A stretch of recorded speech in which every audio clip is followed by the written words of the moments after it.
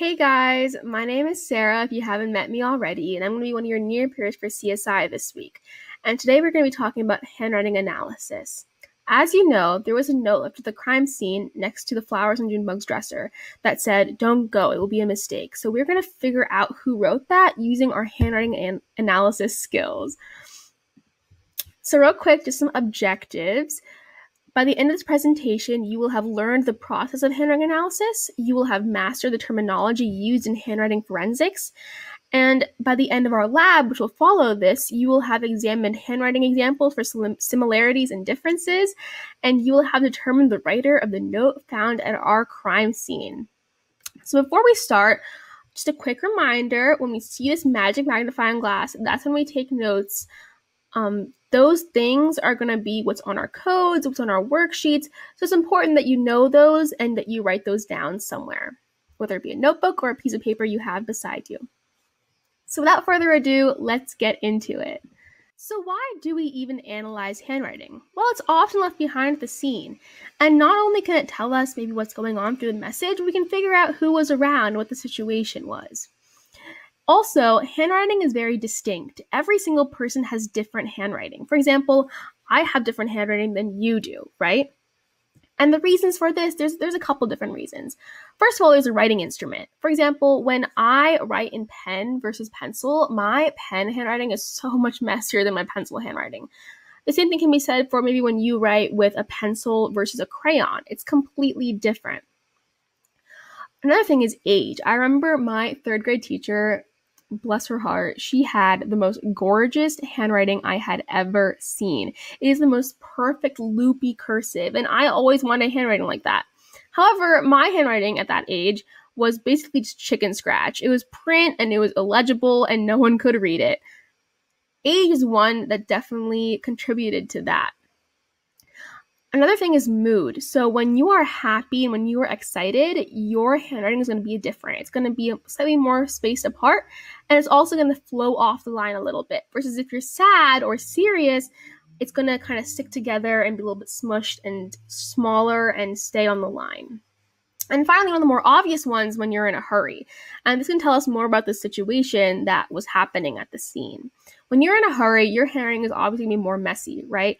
When you are at the end of a test and you are writing furiously to finish up your sentence, it's going to be very different from when you're at the beginning of the test and you're just thinking about your opinion and you are being very slow. And for that reason, it can also contribute to the variations in handwriting. Now, a document expert is the name of a person that scientifically examines that handwriting. So we're all going to become document experts by the end of this presentation. So you might be thinking, Sarah, how much does a document expert actually have to do? I mean, it's not like there's many crimes that have to do with handwriting. There actually are. One of the biggest ones is forgery, copying someone else's handwriting or especially signature on an official document. And this can be as big as writing someone's signature on a contract that makes them lose $1 million to say something more relatable to us, like maybe forgetting your permission slip on a field trip and just writing your dad's signature on there because no one's going to tell. Those are both actually crimes. Those are examples of forgery.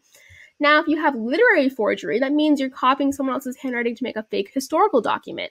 Let's say you wrote a fake constitution and you want to sell it on eBay.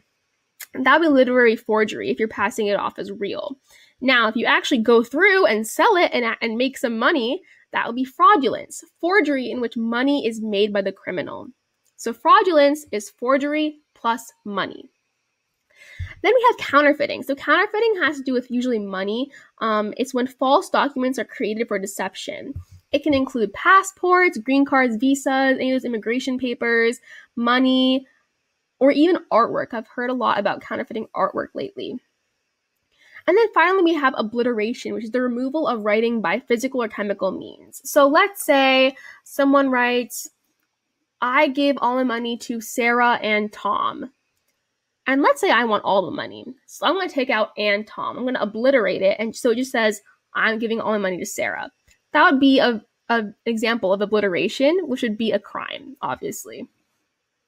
So those are things that can be investigated by a document expert.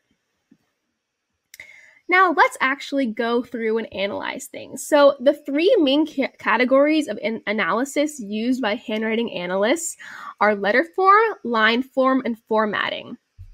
So letter form means how does the writer shape their alphabet? So for example, there are a couple of different ways to write an A, right? So there's this version, and then there's this version, correct? So which one is it? That would be an example of letter form.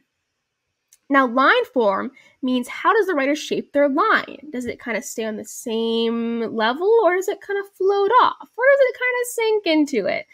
Those are examples of line form. And finally, we have formatting. How does the writer place their letters? So I'm going to move my face a little bit so we can see this document over here on the right. And as you can see, these letters, they're not going too far off the page on this side. There's a margin, which is an example of formatting. And on top of that, it's pretty close together. That's also an example of formatting, spacing. Now, there are 5 other things that handwriting analysts use within those 3 categories that help them distinguish between the differences in handwriting. The first thing is size. What are the height and width of the letters? So as you can see here, Jack and Jill went to the hill. That's some pretty medium-sized handwriting, I would say.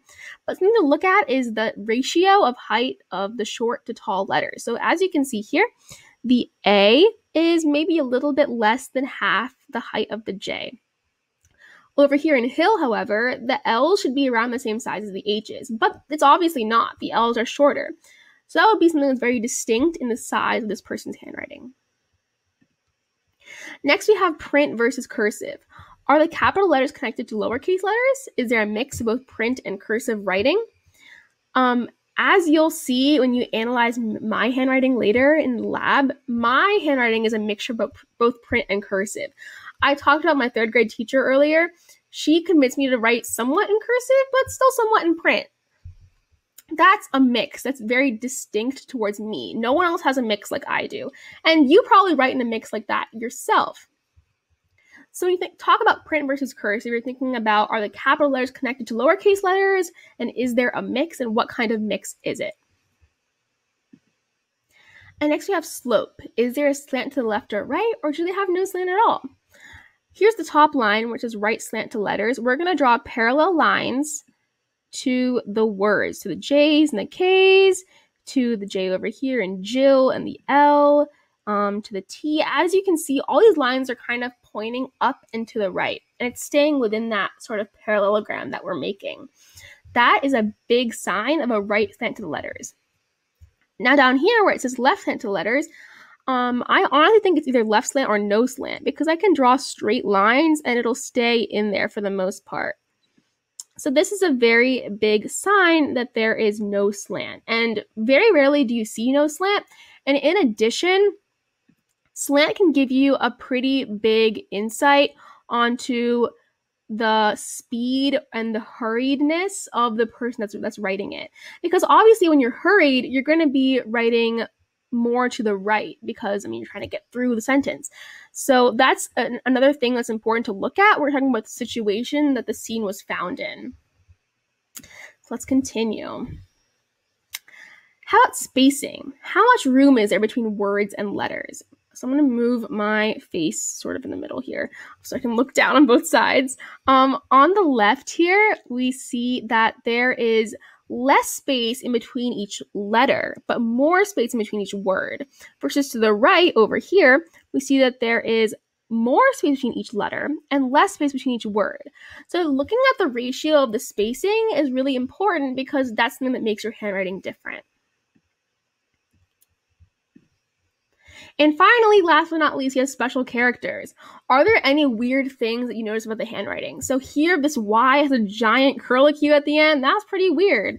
Some people have, when they write 7, they put a little line through the middle. I think that's pretty weird too. That's a special character for sure. One thing that I do when I am writing L's at the end of my word, like removal or carnival, that one L will be cursive, while all the other L's will be print. That's something that's pretty weird about my handwriting that makes it distinct from anything else or anyone else's. And that's going to be something that's going to be a good thing to look for when comparing handwriting samples. Okay, now let's talk about this phrase. The quick brown fox jumps over the lazy dog. This sentence is used a lot in handwriting analysis, and I'm going to give you 3 seconds to figure out why.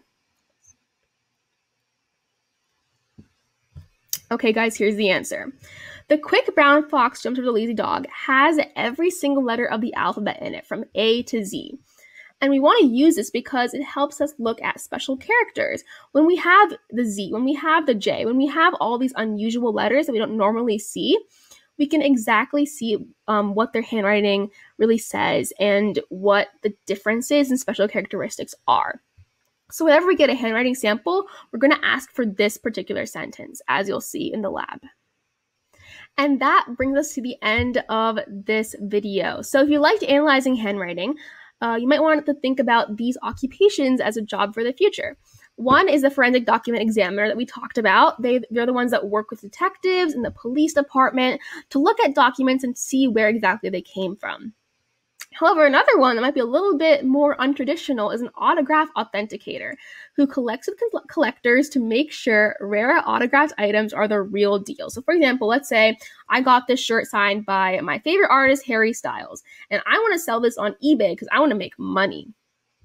An autograph authenticator will need to come over, look at the shirt, make sure that signature is the real deal, and then they'll give me a certificate that will be attached to my shirt when I sell it.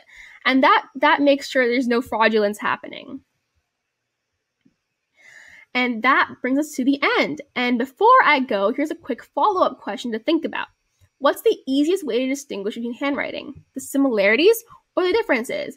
Think about what you've learned and what we talked about over this presentation, and I'll give you the answer to the following lab video. I'll see you later. Have a great day. Bye.